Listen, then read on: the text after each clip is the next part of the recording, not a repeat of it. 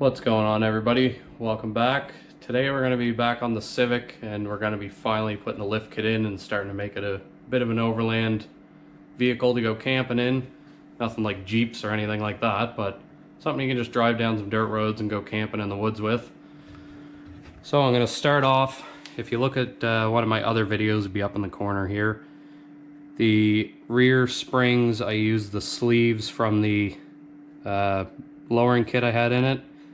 And then the shock wouldn't let the lift work because the shock stretched all the way out. So I got this exhaust pipe to make some spacers for the shocks to allow them to come down, to be able to get the lift in the back.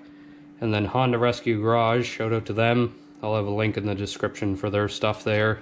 I'm not sponsored by them or nothing. I just let them know I'll do a little shout out for them. If you're looking for lift kits for Honda Civics or any type of Honda, they do quite a bit of them. Anyways, got the spacers from them, 1.5" for the front struts.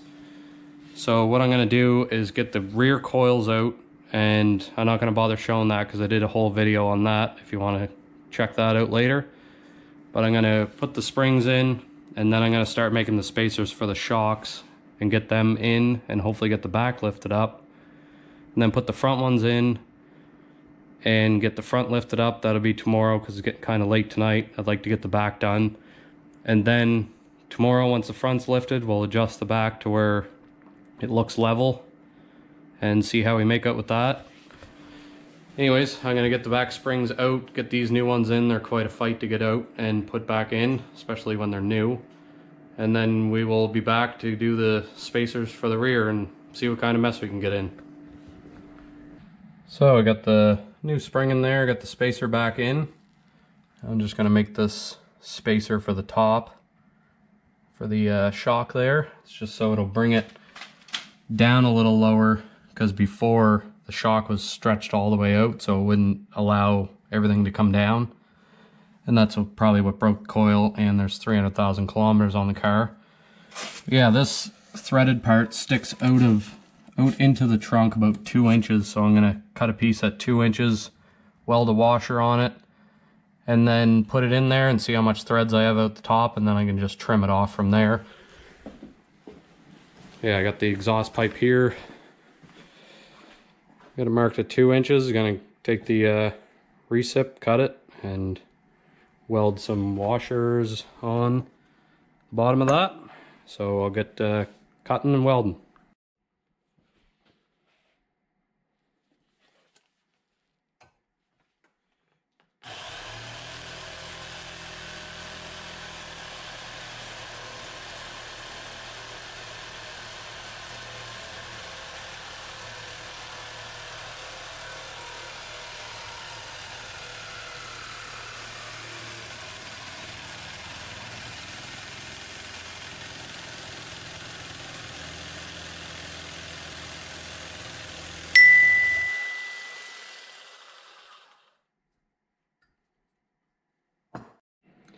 So what I got here, piece of exhaust pipe for the spacer for the shock. Gonna weld this washer on just so it's not a sharp edge on the rubber bushing when it sits in there. Get that tacked together and welded up. That'll be my spacer for the rear shock.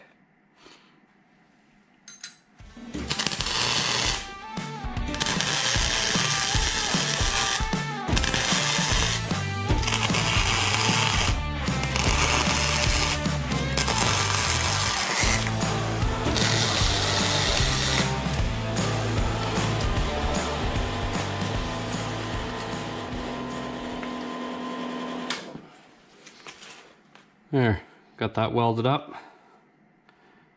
Now I just need to clean it off, test fit it, see how it works, and then get some paint on it.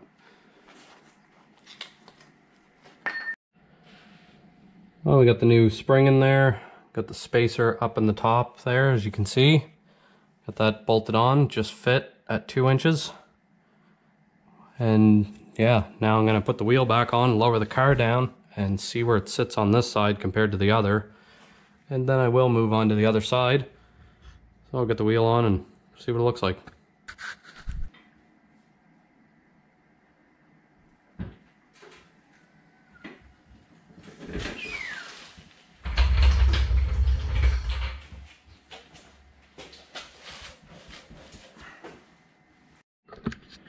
So this side I got down on the off the jack at about what was it, 5/8, a little higher on this side than the other.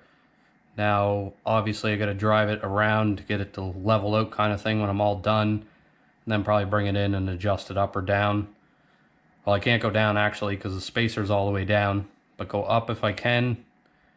And if it is higher on the back than the front, it's not a big deal. And anyways, I'm gonna get the other side done and then we will move on to the front. If the other side goes as easy as this did, which is first for everything, I will get to it tonight and get those spacers in. It shouldn't take too long. I've had these struts out 3 or 4 times now. But yeah, I'm gonna do the other side, move on to those fronts. So we got the back lifted up. Got that all finished, both sides. Only took me about an hour or so. I did have to run down to the store. And this side's all done. Like I say, I'll have to drive it around, see where it settles, and then line it up with the front. But it's time to move on to these front spacers. Hopefully I won't have too much trouble putting them in. Trying to get that strut jammed in there. Get the front jacked up and get it lifted.